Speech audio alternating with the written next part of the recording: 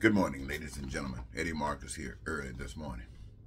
You know, I was just thinking about, again, what can I say different that would perhaps alarm you enough to consider waking up? But anyway, I was just thinking, what if in the beginning we were taught that lies were righteous? Cheating and stealing and killing was the righteous way to live.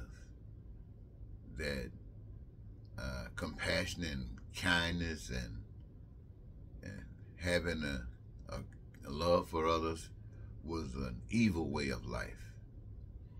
Had we been taught that, we would have accepted that. We would have all been basically lying more than we do today. And we just would have been progressing off lies. You know, in fact, if in the beginning they had taught us the language of Asia, one of them, we would have been speaking that language. So what we are today is exactly what we have been taught to be. All of the expressions that we see reflect who we are, the good and the bad, the ugly and otherwise reflect who we are.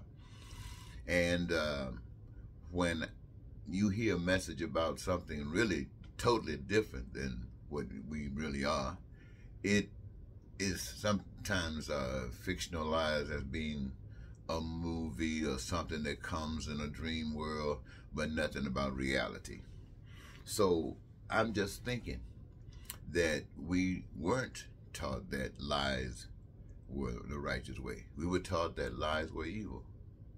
We were taught that stealing and killing and things like this represented the lack of understanding of God, the lack of commitment to love, lack of commitment to one another, but to otherwise, yours or whomever. And so when we accept this as being, you know, something that we don't want to engage in because it's anti-life, but that treating people like you want to be treated, stuff like this, advocated for life. And so when we hear a group that comes along that lies and brags about it until it's time to do it on oath, they won't say anything. When they cheat, plan them cheating, deceiving, all of the stuff that we were taught to be evil. When you get a political group in America or anywhere else on earth, and I'm sure there is happening everywhere, to advocate these things that have been considered satanic as a way of replacement, an alternative to the way things have been, they're saying trying to be good has not produced you anything. The pain and suffering, hate, racism, bigotry, and all that. And it did create that, but it's not as they have been given. And so rather than trying to do better, they decide that we're going to take control and we are going to take power. And those that stick with us and enable us to take power, we will reward you. That's what MAGA is saying. This is what you call quid pro quo. You stick with us and we will reward you. Now, in order for us to be successful, this is what the MAGA and this is what evil and this is what Satan is saying to the world. We're going to have to mess over a lot of people. We're going to have to abuse them and we can't care, because what we abuse them from makes us what we are trying to be. But he does not tell them that once we've destroyed all of that, we're going to need new people to abuse, and those new people will be you, who supported us doing what we're doing. Well, this is the way that things are happening all over the globe. But it doesn't have to be. You just don't know the message, the real message. The real message, ladies and gentlemen, and then listen to me, I say you every video, I say some measure of it.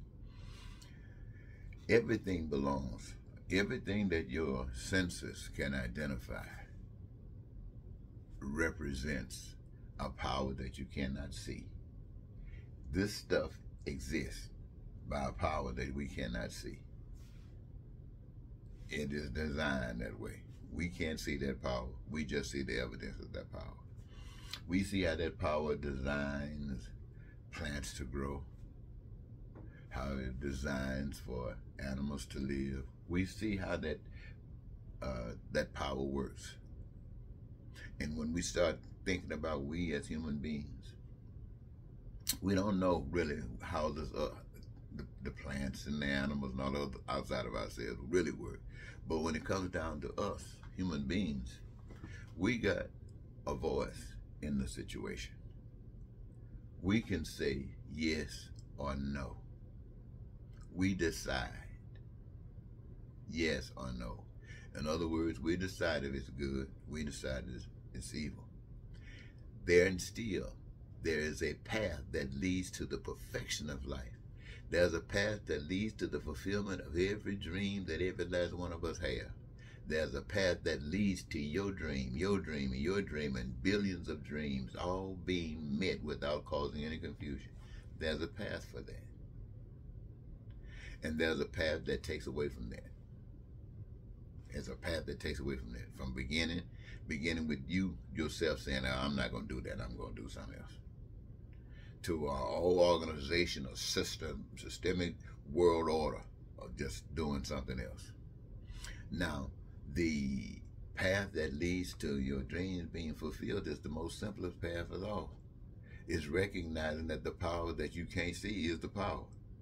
And you put no other man, woman, child, old person, anybody, power over the power that guides you. So you're no slave to anyone, and you're no master over anyone. All you have is you. And you have something that's fantastic in expressing you. And that's what you're here to do, to express you.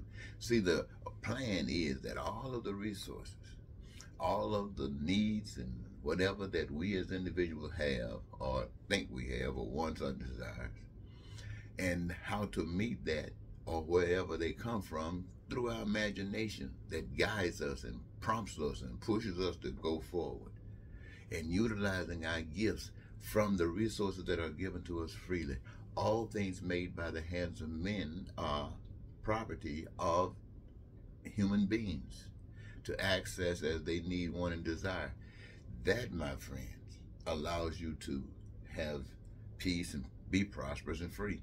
This, my friends, is a representation of honoring the power that you can't see by showing and expressing your respect for that power through what that power has done, created us, human beings. Now, it seems to me, I know you haven't heard any teaching like that, especially a system that guides towards that. No, right now, with the total opposite is trying to happen.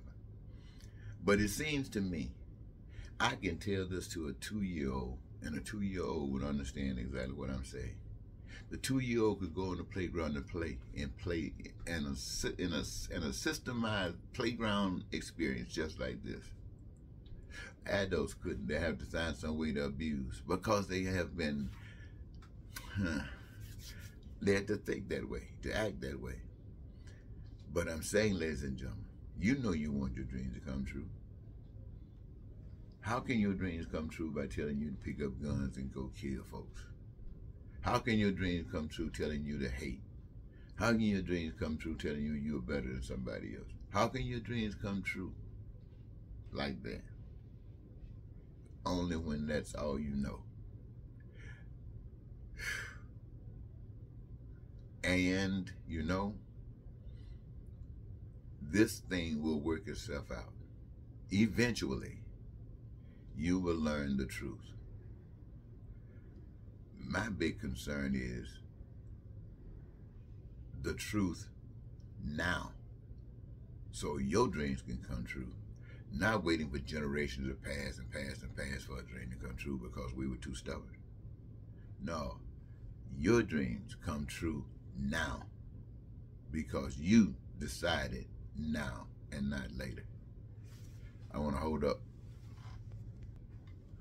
I would like to end by saying that this thing in America about the ex-president of the United States being able to pour so much gas on a fire that's burning is because America's system, though it's spoken of much higher than it really is, it has exercised these same basic principles that Trump is doing itself.